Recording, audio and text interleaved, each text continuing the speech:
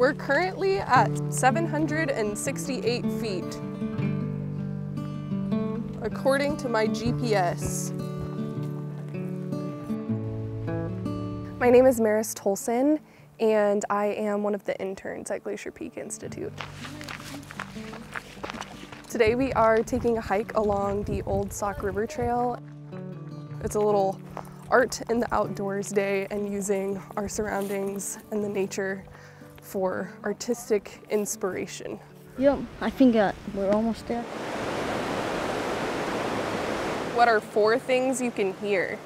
Our goal is to get youth engaging with the outdoors in a more introspective and creative ways. You said it was fuzzy. Are there any other words to describe how it feels? It feels like the room. To be more in touch with their surroundings and connect with those surroundings and how they see themselves in their environment. What does fern smell like? Fern is the kind of smell that has its own category. We are going to be collecting some plant materials for our next activity. When we go to the library, we are going to be making what's called cyanotype prints. Do you think you want more leaves?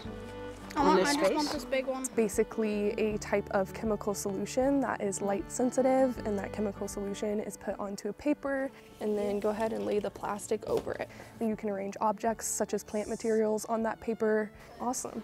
Like this?